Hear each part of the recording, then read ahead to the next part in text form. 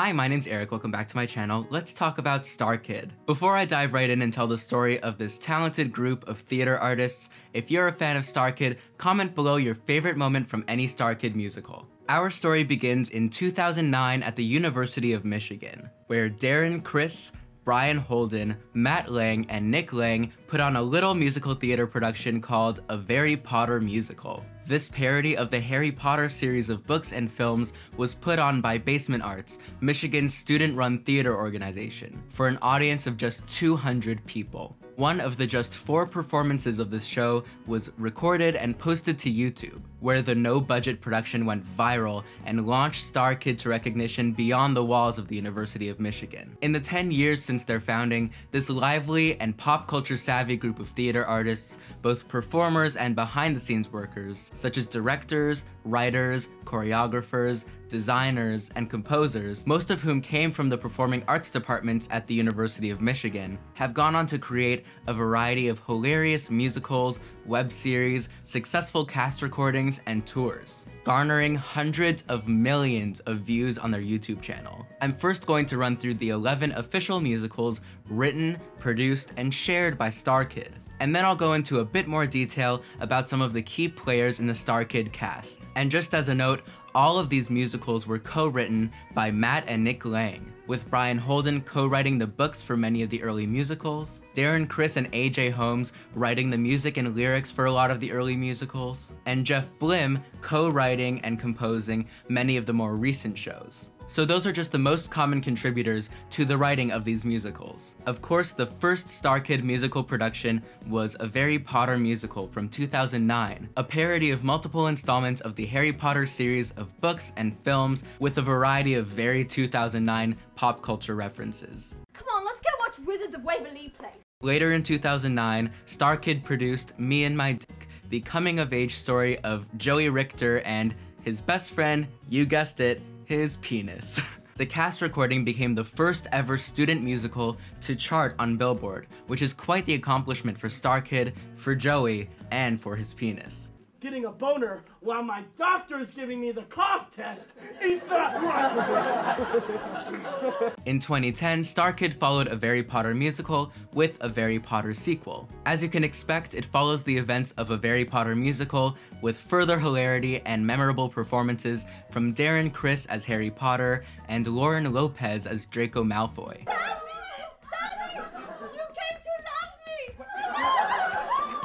StarKid's 2011 production was called Starship, and it was the first StarKid musical not to feature Darren Criss, as he was starring in Glee at the time. There are even jokes in the musical about it. Damn that GLEE! They're always making twisted abominations of everything! In 2012, StarKid again produced 2 musicals. The first was Holy Musical Batman, with an @ sign in the title, presumably for copyright reasons. In the musical, Batman and Robin come face to face with all of their iconic villains, as well as longtime frenemy Superman. It ends tonight, Batman. Or should I say, Butthead. The second StarKid production of 2012 was the final existing installment of the Harry Potter musical series, A Very Potter Senior Year. It was actually performed at LeakyCon, the Harry Potter fan convention, as a reading rather than a full production. And it featured Ivana Lynch as Luna Lovegood, her actual character from the movies. Department of Mysteries. Isn't it wonderful?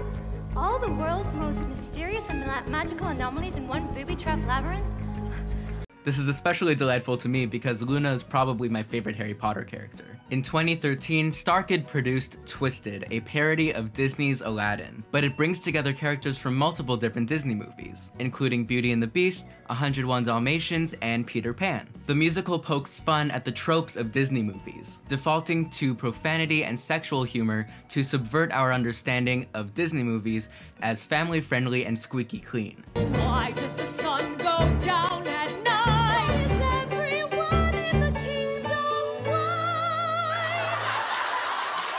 StarKid also produced 2 musicals in 2014, the first of which was The Trail to Oregon, an interactive musical based on the computer game The Oregon Trail, where the audience could choose the names of the main characters.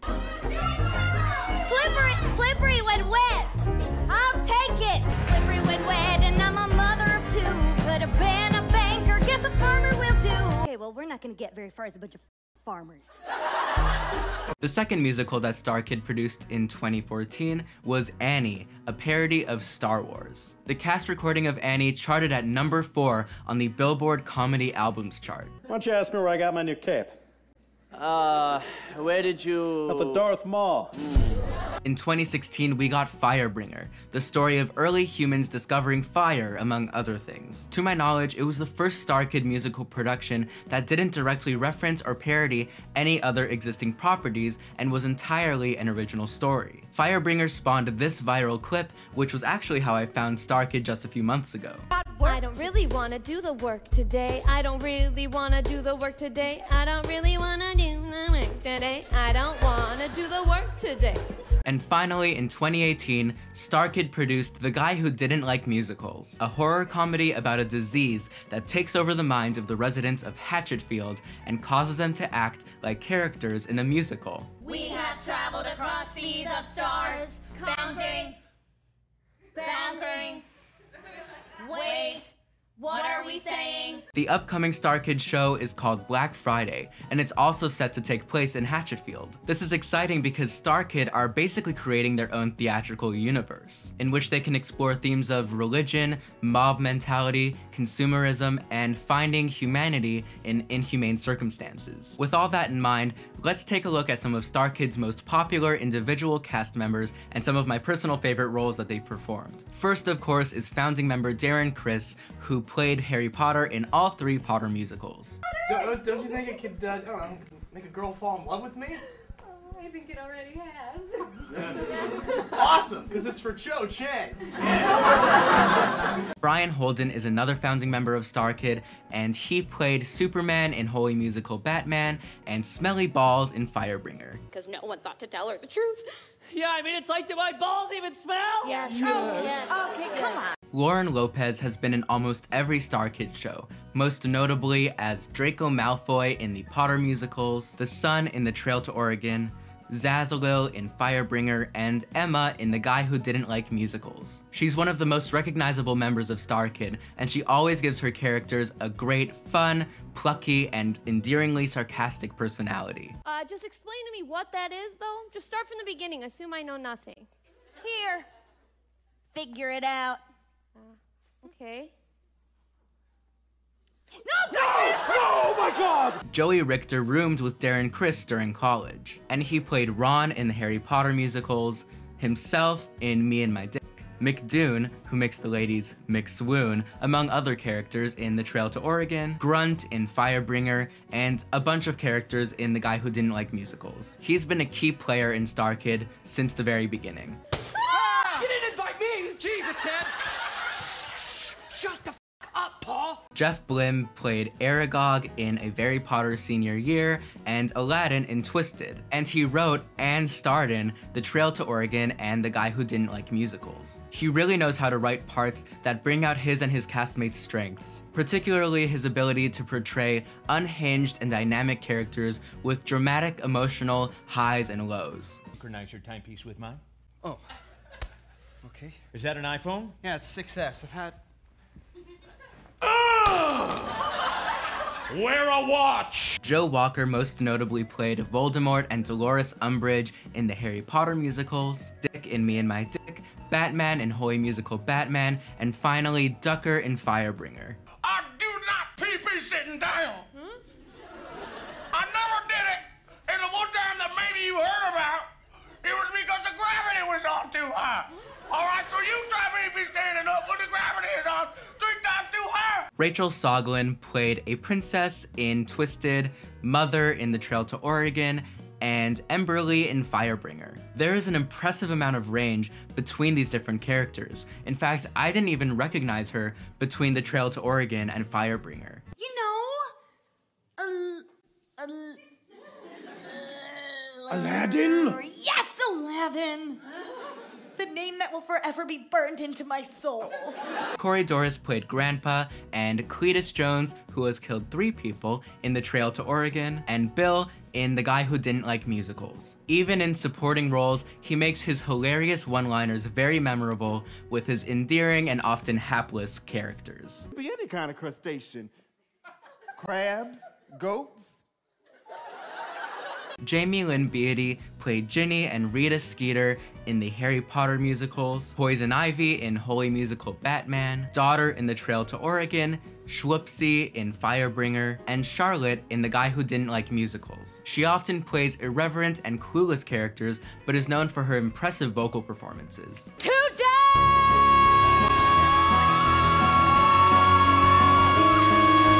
Meredith Stapien not only co-wrote and starred as Jamila in Firebringer, but also played Hermione in A Very Potter Senior Year and Mega Girl in Starship. Well, well, well. Look who was wrong. You know, for a while I thought it was me, but I feel so vindicated seeing that it was actually you. Aww.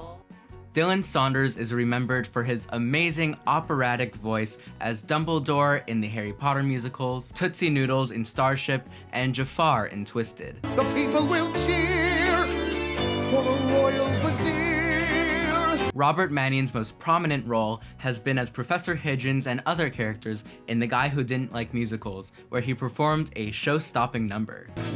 A show-stopping number, a real showstopper, an aria to rule them all. A new rising star of StarKid is Mariah Rose Faith, who captured fans' attention as her various characters in The Guy Who Didn't Like Musicals.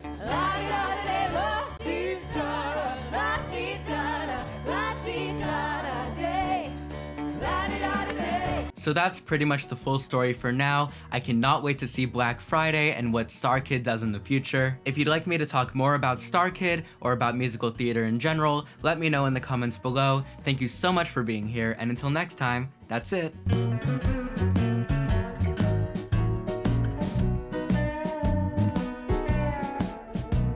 This is humanity's 11th hour.